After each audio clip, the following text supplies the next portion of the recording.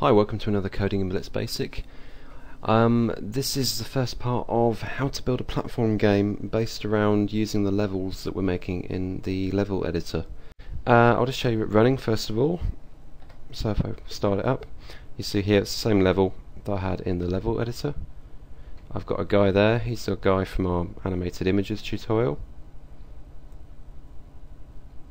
He's also the same guy that I've got in my test level for my own platform game, which this will probably be the same sort of code that I use for my full game. So I'll just run him across the level there. You can see that you can walk up to all the platforms. So I'm just going to step through the code. It's very similar at the start to the level editor code in terms of how it loads the graphics, how it loads the actual level, but I'll bring in the stuff to do with the player as well. So we set up our graphics details, how big each tile is. Well, I then set the starting coordinates for the player. I'm using floating point values here. That's why I've got a hash next to player X and player Y. That's because I'm going to be updating him by less than 1 pixel at a time. So I want floating point variables. I set a gravity variable there, which is how much he will accelerate down on each frame. I've got the speed he jumps at. So if I alter that, so make that 5 and start the game, you see he now jumps a lot less than what he did before, which isn't much good for getting around this level. Oh, and he's gone. So really I want to keep that quite high. Oh, not quite that high. This is one of these variables in platform games you need to really play around with a lot to make sure that it matches the sort of level designs that you're going for. So that's about right actually. I've got it there. Okay, I'm setting his x-axis acceleration. This is how fast he actually accelerates when he moves left or right. You'll see when I actually play the game, he doesn't just move left or right at set speeds. He accelerates in that direction and then slows down to turn around. So that's acceleration there. So as you hold down left or right, it changes his speed by this amount. So you'll see him slow down and move. Also, he'll also move left and right in the air, but not quite as much, and that's dealt with later on. It's also got maximum speed. I've got double jumping. Just initially set it to false. That's all. And his starting speed, so how fast he's moving when you start the game. Directions. These are actually to do with the frames when I load the actual character. If I go down to where I load the graphics, you see there my hero image. I'm loading 16 frames there, so there's 4 frames for each direction that you can walk in, which is left, right, up and down. He'll move up when we put ladders in and things like that later on. So I've got a constant there, and that's what frame number to start animating at, depending on which direction he's actually walking in. I've got whether he's on land or not. So if he's on land, it won't check to see whether or not he's falling or check for collisions or anything like that. It will just, well, it will, but that'll allow you to jump if you're on land. If you're not on land, you can't jump, obviously, because you're already in the air, unless it's a double jump or something. Okay, num tiles. I don't think that's actually used. Let me just check. It is, okay. I'll leave num tiles in. Game timer, setting up a graphics, set up a background clear screen color, name of the actual program.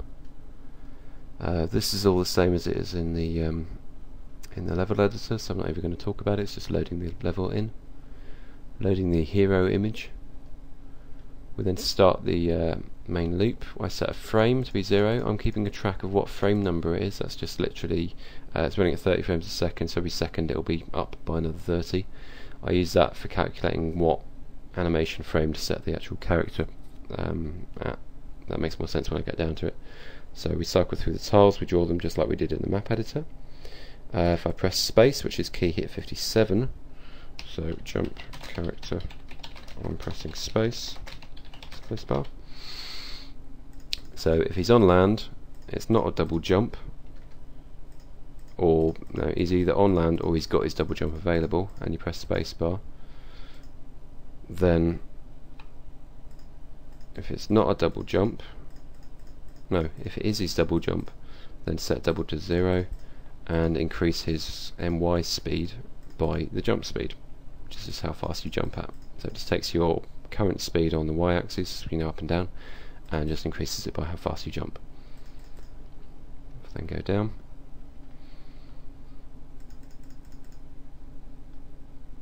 I've got sets on land to false to show you in the air, and then you've got, if you're pressing left or right, then update your MX speed with the acceleration, which is AX, which is what I talked about earlier. Otherwise, if they're on land, then, and you don't press any keys, just slow them down a bit. That's just friction basically, just checks your MX speed, divides it by 1.2, so you steadily slow down, and when you get below a certain speed, set your speed to 0. Okay, it updates the MY speed by gravity for each frame. Well, we mentioned that earlier, that's fine. If you watch my gravity tutorial as well, that makes a lot of sense. Then it has to calculate which coordinate, which map coordinate the player is within. So the reason I'm plussing 5 there is actually to do with where I'm handling the sprite from, because I'm handling it from the top left, so I want it to be the middle of the sprite, so I kind of change where it's looking. I might change that later on actually. Just leave it as is, so for now it does work. Or you can have a play around with it if you want. Stop player walking off the left hand side of the map, so if man X is less than 0, that's if the tile that the character is on is less than 0, then set it to 0, as in, yeah, set it to 0, set MX to 0, and set the player's X coordinate to 1, so you're back on the screen.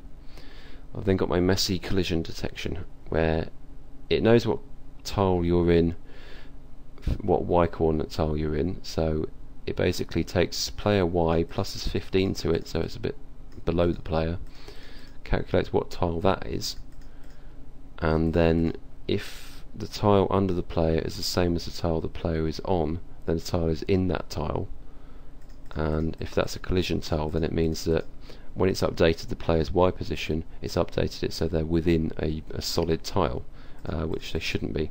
So if they're within a solid tile and they're and MY is more than 0, which means they're falling, then set their MY speed to 0, set on land to be true to show they're back on a tile, reset the double jump variable, and set the player's Y coordinate to be the Y coordinate of that tile, or just above that tile.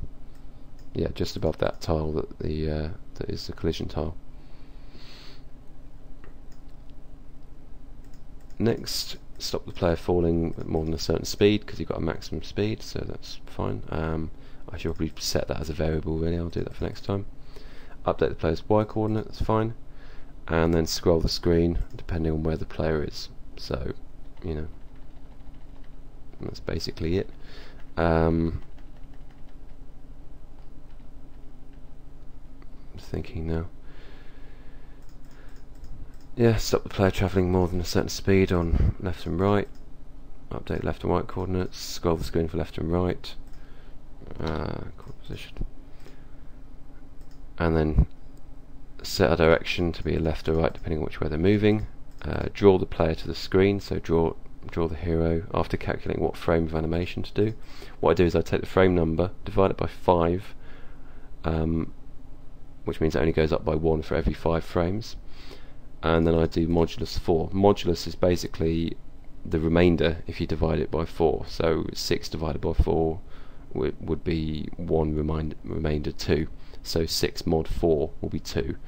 12 mod 4 would be 0. 14 mod 4 would be 2.